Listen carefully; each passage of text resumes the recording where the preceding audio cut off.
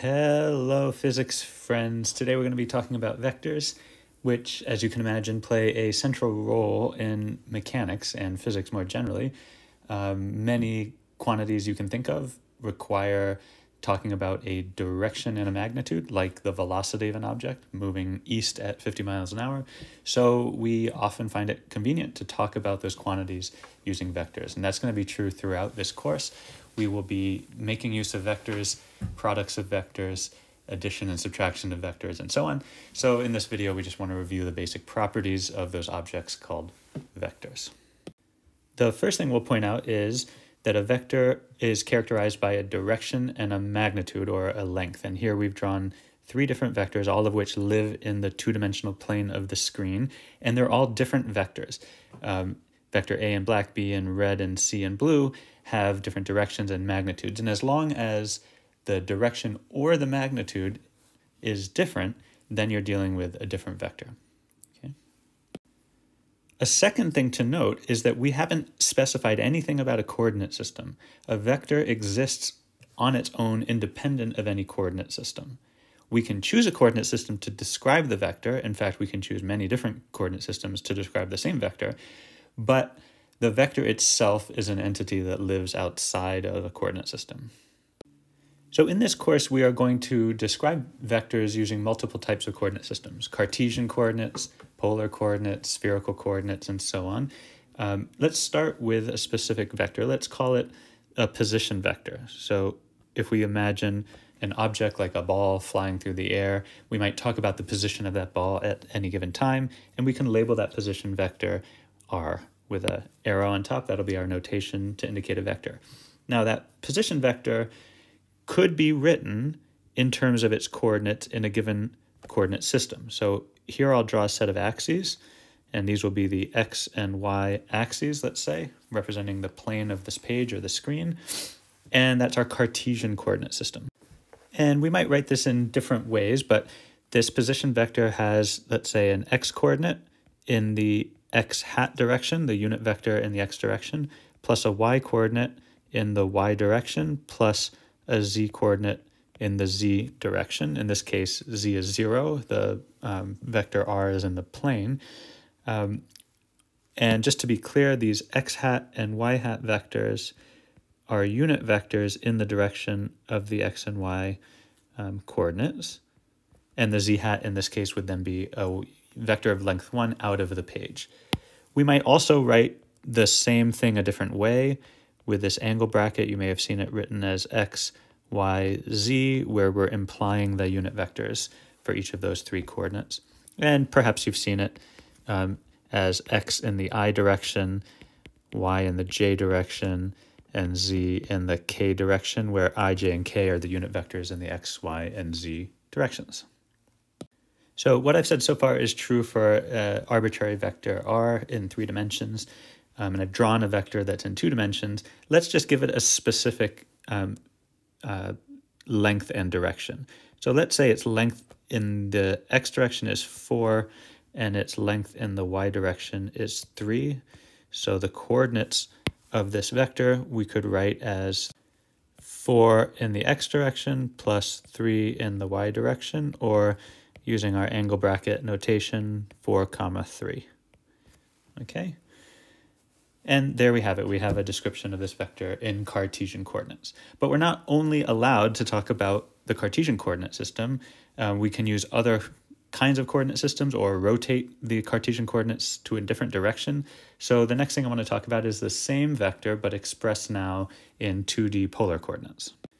In 2D polar coordinates, we once again need two quantities to specify this vector.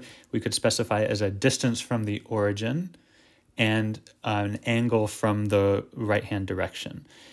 So the distance from the origin could be the length of the purple arrow R, and then the angle from the origin we can represent with an angle from the horizontal, with an angle phi. But how about the unit vectors in 2D polar coordinates? Well, in Cartesian coordinates, our unit vectors were called x, y, z, or I, j, and k. In 2D polar, we're going to talk about a unit vector that points radially outward and a unit vector that points in the direction of increasing angle. So we'll call that r hat and phi hat. So where then are the r hat and phi hat vectors for our purple vector r, that position vector? Well, the definition of r hat is the direction from the origin to the location of interest. So that is a unit vector that points from the origin to the direction of interest, and it has length 1. Phi hat is a unit vector that points in the direction of increasing angle. And in the case of the current position vector r that we've drawn in purple, the direction of increasing angle is perpendicular to the purple arrow, perpendicular to the position vector. So r hat and phi hat are unit vectors. They are perpendicular to each other, and they always will be, but they will not always point in the same direction in space. As a function of time, they can move, they can evolve. So for example, as this black point, the location of our object, moves, so too will the unit vectors. They will change in time. Whereas no matter where our object is, the Cartesian coordinate unit vectors are always fixed in space. X hat always is going to point to the right on the page, y hat will always point up on the page, but the r hat vector could point in any direction on the page depending where your object is located. And same with phi. We always know that phi will be rotated by 90 degrees from r hat, but r hat and phi together can be rotated. So thinking back to these coordinates r and phi, how do I calculate those, or how do I know those if I know the values in Cartesian coordinates? Well, we think of r as the distance from the origin, which if you think about this purple arrow and the associated triangle for which it's the hypotenuse, we can use Pythagorean theorem. The square root of x squared plus y squared gives us the square of the length of the purple arrow. In the example that we chose, x is 4 and y is 3, so we would have 4 squared plus 3 squared square rooted, which gives me a length of 5. We have a 3, 4, 5 triangle. And how would we find the angle, phi? Well, we can find that angle from the x direction by using the fact that the tangent of that angle is opposite over adjacent, and the opposite is the height of 3, and the adjacent is the width of 4. So we could write down in this case the inverse tangent of 3, the height, divided by 4, the width of that triangle. So what then is the vector r? How do I write down the vector r in 2D polar coordinates? Well, you might be tempted to use both r the coordinate and phi the coordinate, but it turns out you only need r. And the instructions there are, if you start at the origin, how do I get to that black point? Well, I have to walk in the direction r hat, and I have to walk a distance which is equal to the length of that purple arrow. So I only actually need to know the length of that purple arrow and the r hat vector. So I can write down the position vector r as the distance I need to walk multiplied by the direction I need to walk, the unit vector in that direction. Notice there's no phi in here, but this is the full specification for this position vector r. And in this example of the specific purple arrow that we've drawn, the length little r with no decoration on it was 5. So we would say the position vector, r vector, is equal to 5 times the r hat unit vector. Okay, so you'll notice that we can talk about the magnitude of the vector r, and the magnitude of the vector r is simply the coefficient of the unit vector r hat, in this case 5.